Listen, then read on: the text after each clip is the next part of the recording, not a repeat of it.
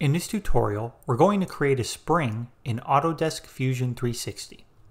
So let's start by coming up to Create, and let's click on this Create tab, and let's come down to the coil. So click on Coil, and we're going to select this plane right here. And from here, we're going to click on the origin and drag out, and I'm going to type in 2 inches, so 2, enter. And from here, we're going to see that our coil automatically propagates with a bunch of different parameters that we can change here in this menu. So under our type, revolution, and height, which is selected by default, we can change the diameter. So I can change this to be 3 inches.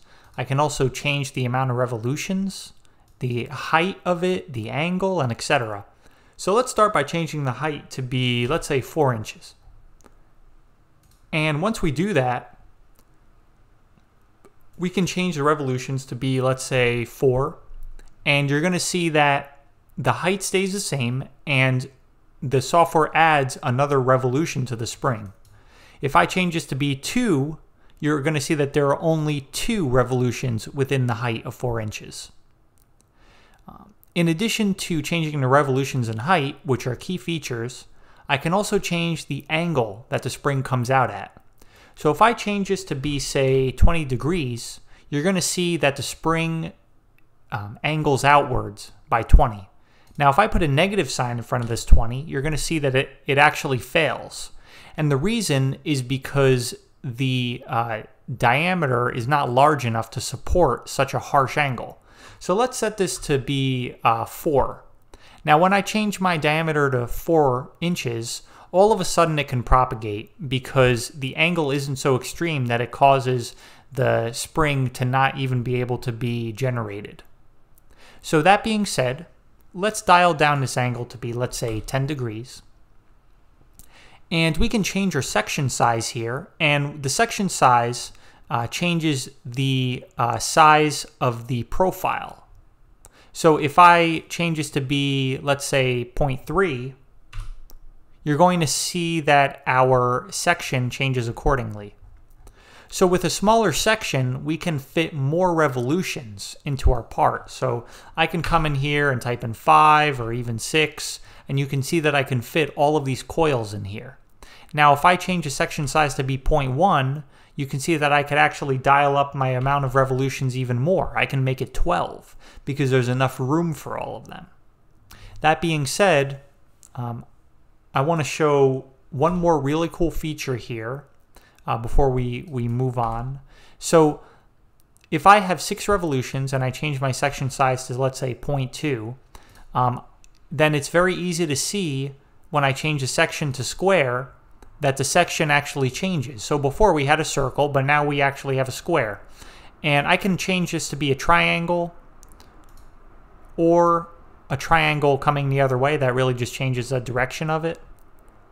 And so that's all really neat and cool. And if we want to change the rotation, which is either a left hand or a right hand spring, I can come over here and click on this, and that's going to change the direction of it depending on whether we want a left hand or a right hand spring. And the section position over here is going to change the way that my spring is actually dimensioned. So let's change this back to circular, and let's zoom up to here. And under section position, right now it's on center, which is right here. But if I change it to be outside, you're going to see that the diameter is now dimensioned to the inside of the circle. Likewise, if I change it to be inside, you see that the diameter is at the end of the circle here. So under type, we can actually change the parameters that we want to drive our spring with. So if I come down to revolution and pitch, I can actually just change the pitch, and that's going to drive the development of the spring. Now, if I want to change it with just the height and the pitch, then I can come over here. And when I change the height to be, let's say, 7 inches, you're going to see that the amount of coils comes up automatically based on the height. Now, that's just if you want your spring to be dimensioned in that way, and those are the parameters that you want to drive it. The last thing under type is spiral. Now the spiral tool is used when you want to create a flat spring that doesn't have any height to it. It's pretty much just in one direction. So we can change other types of parameters that we've seen before, like pitch. I can make this 2 inches and the pitch is going to change accordingly. I can change the amount of revolutions, I can dial it down, or I can dial it up. And I can dial it up as much as I want. I can keep going with this pretty much forever.